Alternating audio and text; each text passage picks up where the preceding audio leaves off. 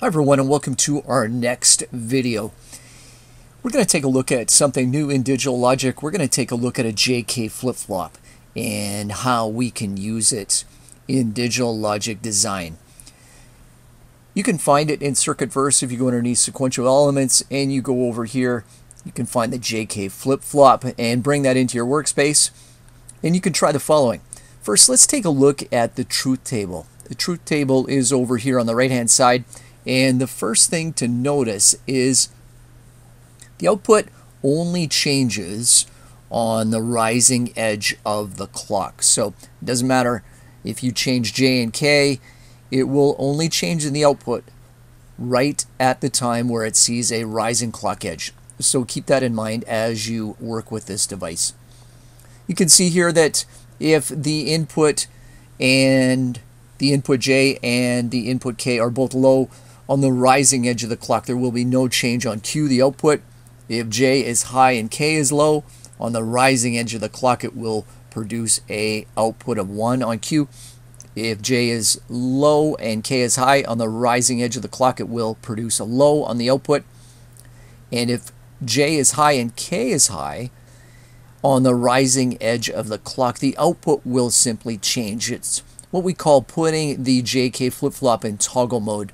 So if both inputs are tied high and on each rising edge of the clock, you will see the output change from low to high or high to low.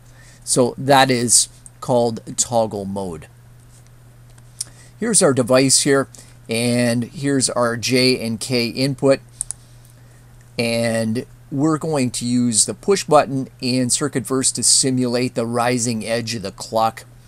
It also does have an enable feature. We can enable or disable this device if we wish. We've got it tied high, so it is enabling the device. It also does have a preset and asynchronous reset. We're not going to look at this right now, but it does have that feature if you want to use it.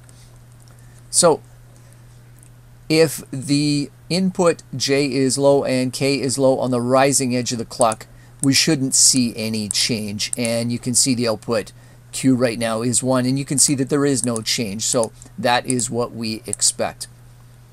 If we put K to a low, and when the JK flip-flop sees the rising edge of the clock, then we should get it to go low. So let's check that.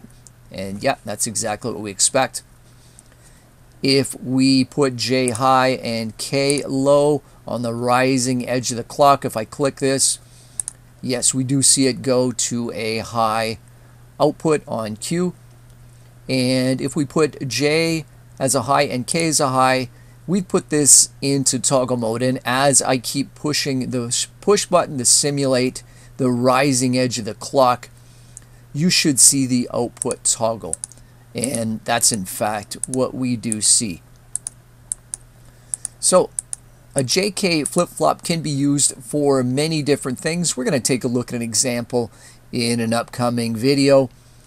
That's it for this one. Try to bring in a JK flip-flop into Circuitverse and try this, and make sure you fully understand it before you move on. That's it for this video.